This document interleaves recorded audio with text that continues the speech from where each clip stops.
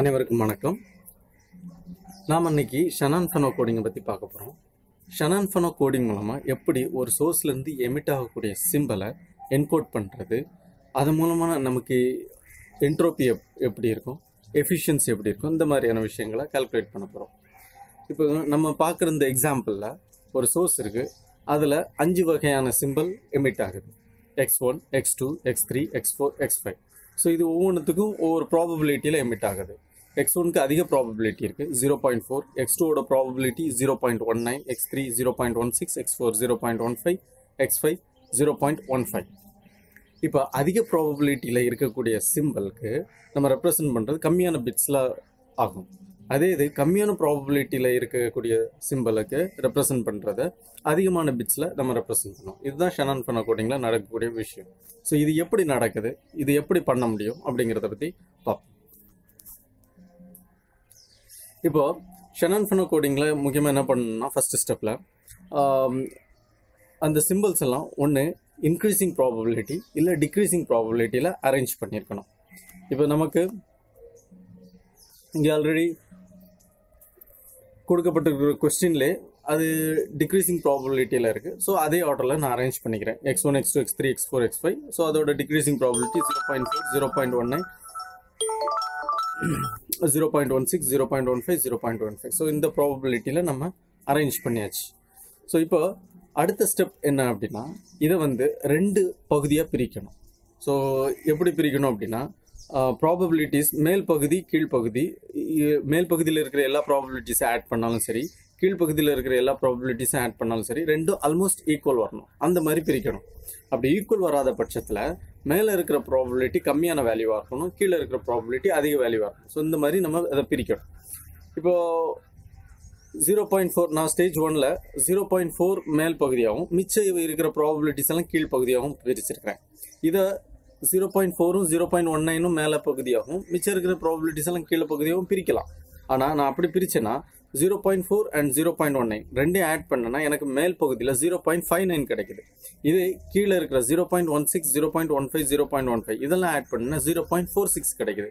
So அப்படி பார்க்கச்சில மேல் பகுதியில் அதிக வேல்யூ வந்துடுது, கீழ்ப்பகுதியில் கம்மியான வேல்யூ வந்துடுது. அதனால இதை அவாய்ட் பண்ணுறதுக்கு, இந்த கண்டிஷன் அவாய்ட் பண்ணுறதுக்கு நான் மேல் பகுதியில் கம்மியான வேல்யூ வரணும் அப்படிங்கிறதுக்காக 0.4 மட்டும் மேல் பகுதியில் வச்சுக்கிட்டு மிச்ச ப்ராபபிலிட்டி எல்லாம் கீழ்ப்பகுதியில் வச்சுருக்கேன். ஸோ இப்படி வச்ச பிறகு இப்போ பார்த்தீங்கன்னா இங்கே 0.4 இருக்குது. தென் கீழ்ப்பகுதியில் மிச்ச ப்ராபபிலிட்டிஸ் எல்லாம் இருக்குது. இப்போது அடுத்த ஸ்டெப் என்ன அப்படின்னா, மேலே என்னெல்லாம் ப்ராபபிலிட்டி இருக்கோ அதுக்கெல்லாம் 0ங்கிற கோட்வேர்ட் அலாட் பண்ணணும், 0ங்கிற வேல்யூ அலாட் பண்ணணும். அதேமாதிரி கீழே இருக்கிற ப்ராபபிலிட்டிஸ்க்கெல்லாம் 1ங்கிற வேல்யூ அலாட் பண்ணணும். ஸோ நான் அதை அலாட் பண்ணிட்டேன். இது ஸ்டேஜ் 1 முடிஞ்சிடுச்சு. அடுத்தது ஸ்டேஜ் 2ல் மறுபடியும் இதை பிரிக்கணும். இப்போ மேல் பகுதியில் 0.4ங்கிற ஒரே ஒரு ப்ராபபிலிட்டி இருக்கிறதுனால இதை ஃபர்தராக பிரிக்க முடியாது. இப்போ கீழே வர்றோம், கீழே நிறைய ப்ராபபிலிட்டிஸ் இருக்கிறதுனால அதை மறுபடியும் மேல் பகுதியாகவும் கீழ்ப்பகுதியாகவும் பிரிக்க முடியும். அகெயின் ஃபர்ஸ்ட் ஸ்டேஜில் என்ன ஸ்டெப் ஃபாலோ பண்ணணுமோ அதே தான். மேல் பகுதியில் கம்மியான ப்ராபபிலிட்டி வேல்யூ இருக்கணும், கீழ்ப்பகுதியில் ப்ராபபிலிட்டியோட வேல்யூ ஜாஸ்தியாக இருக்கணும், இல்லைனா ரெண்டும் ஆல்மோஸ்ட் ஈக்குவலாக இருக்கணும். ஸோ அப்படி பார்க்கச்சில மறுபடியும் மேல் பகுதியில் நான் 0.19ங்கிற ப்ராபபிலிட்டி வச்சுருக்கிறேன். மிச்சம் இருக்கிற ப்ராபபிலிட்டி எல்லாம் கீழ்ப்பகுதியில் கொண்டு வந்துட்டேன். இப்போ அகெயின் மேல் பகுதிக்கு 0ங்கிற வேல்யூ அலாட் பண்ணிட்டேன், கீழ்ப்பகுதிக்கு 1ங்கிற வேல்யூ அலாட் பண்ணிட்டேன்.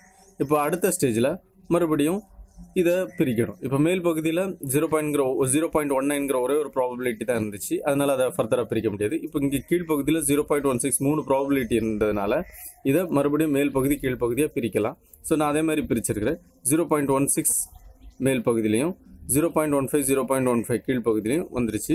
இப்போ மறுபடியும் வேல்யூ அலாட் பண்ணுறேன். மேல் பகுதிக்கு 0, கீழ்ப்பகுதிக்கு 1, இப்படி வேல்யூ அலாட் பண்ணியாச்சு. மறுபடியும் கீழ்ப்பகுதியை மேல் பகுதி கீழ்ப்பகுதியாக அடுத்த ஸ்டேஜில் பிரிக்கிறேன். ஸோ 0.15, 0.15. ஸோ மேல் பகுதியில் இருக்கிற 0.15க்கு 0ங்கிற வேல்யூ அலாட் பண்ணுறேன், கீழ்ப்பகுதியில் இருக்கிற 0.15க்கு 1ங்கிற வேல்யூ அலாட் பண்ணுறேன்.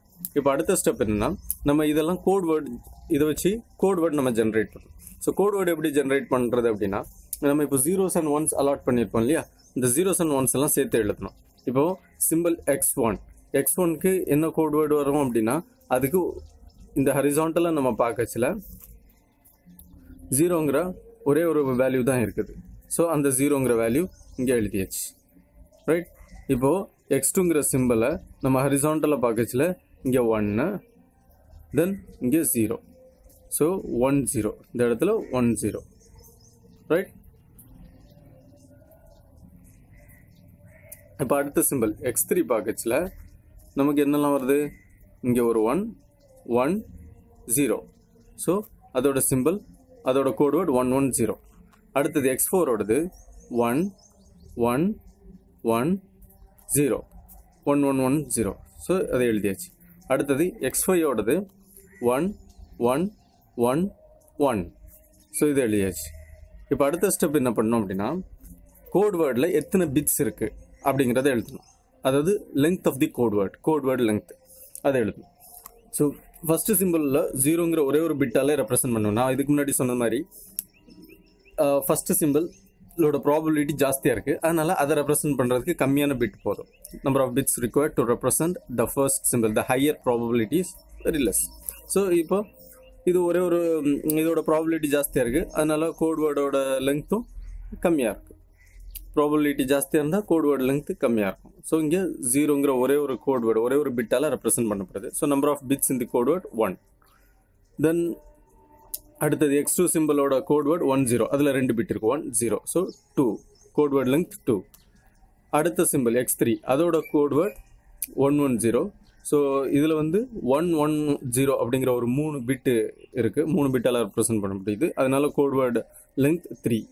அடுத்தது x4ஓட கோட்வேர்ட் 1 1 1 0, ஸோ 4 பிட்டால் ரெப்ரசென்ட் பண்ணப்படுது, அதோட கோட்வேர்ட் லென்த் 4. அதே மாதிரி அடுத்த x5ஓட சிம்பிளை ரெப்ரசென்ட் பண்ணுறது நம்ம 1 1 1 1 அப்படிங்கிற கோட்வேர்டால் ரெப்ரசென்ட் பண்ணப்படுது, ஸோ இதோட கோட்வேர்ட் லென்த் 4. இப்போது அடுத்த ஸ்டெப்பில் நம்ம என்ன பண்ணோம் அப்படின்னா,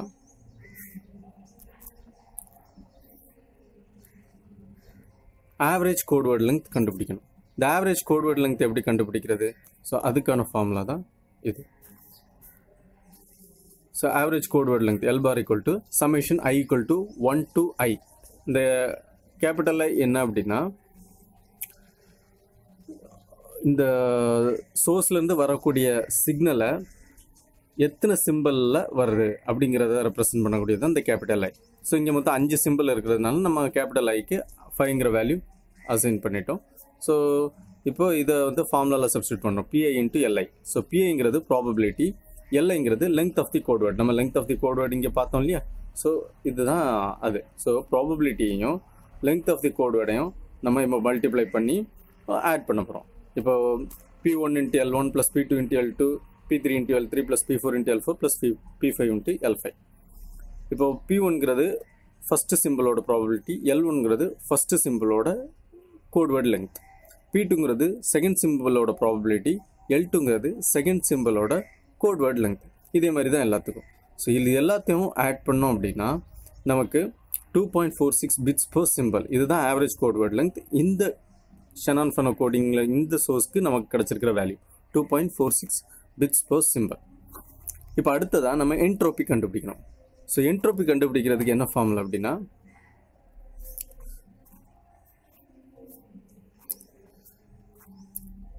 H is equal to summation I equal to 1 to capital I PI, அதாவது probability into log to the base 2 1 divided by PI. So இதில் நம்ம ஒரு முக்கியமான விஷயம் கவனிக்கணும். இதில் log to the base 2 இருக்குது. இந்த log to the base 2-வை நம்ம கால்குலேட்டரில் போட்டோம்னா log to the base 10 value தான் கிடைக்கும். ஸோ இதில் வந்து ஒரு சின்ன கால்குலேஷன் வச்சு இந்த log to the base 2-வை log to the base 10-ஆக மாற்றணும். ஸோ அது எப்படி மாற்றுறது அப்படின்னா, log to the base 2-வை log to the base 10 divided by log to the log 2 ni மாற்றிடலாம். இப்போ இங்கே log 1 by pi to the base 2 இருக்கா, log 1 by pi to the base 2 இருக்கிறத நான் இங்கே எப்படி மாற்றிட்டேன் அப்படின்னா, log 1 by pi to the base 10 divided by log 2 to the base 10. So இப்படி மாற்றிட்டேன். So பிஐங்கிறது probability. இப்போ ஒவ்வொரு சிம்பிளோட ப்ராபபிலிட்டியும் நமக்கு என்னென்னு தெரியும், அதுதான் கொஸ்டினில் கொடுக்கப்பட்டிருக்கு. ஸோ இதை வச்சு இந்த ஃபார்முலா வச்சு நம்ம என்ட்ரோபி கால்குலேட் பண்ணிடலாம். So P1 into first probability, first simple எடுத்துக்கிட்டோன்னா P1 into log 1 by P1 to the base 10 divided by log 2 to the base 10. Second symbol எடுத்துக்கிட்டோம்னா P2 into 1 by P2 to the base 10 divided by log 2 to the base 10. So இந்த மாதிரி எல்லா சிம்பிளுக்கும் continue ஆகும். இந்த மாதிரி 5 சிம்பிளுக்கும் continue ஆகும். Value substitute பண்ணோன்னா நமக்கு கிடச்சிருக்கிற என்ட்ரோபி 2.226005. ஸோ இதுதான் நமக்கு கிடச்சிருக்கிற என்ட்ரோபி. இப்போ அடுத்தது எஃபிஷியன்சி கண்டுபிடிக்கணும். ஸோ எஃபிஷியன்சி எப்படி கண்டுபிடிக்கிறது அப்படின்னா இந்த என்ட்ரோப்பியையும் code word லெங்க்த்தையும் average code word length இது ரெண்டுத்தையும் டிவைட் பண்ணோன்னா நமக்கு எஃபிஷியன்சி கிடைக்கும். அதாவது இந்த என்ட்ரோபி இது என்ட்ரோபி இதையும் இந்த average code word length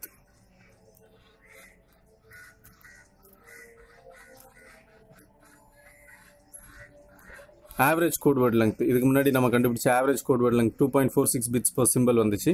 so இதையும் டிவைட் பண்ணோன்னா நமக்கு எஃபிஷியன்சி கிடைக்கும். ஸோ எஃபிஷியன்சி இந்த ப்ராப்ளமுக்கு பார்க்கச்சில் நமக்கு எவ்வளோ எஃபிஷியன்சி வருது அப்படின்னா 0.905 வருது. இதை பர்சன்டேஜ் கால்குலேட் பண்ணிச்சுல 90.5% வருது. ஸோ இவ்வளோ எஃபிஷியன்சியில் இந்த Shannon-Fano கோடிங் இந்த சோர்ஸ்க்கு என்கோட் பண்ணியிருக்கு.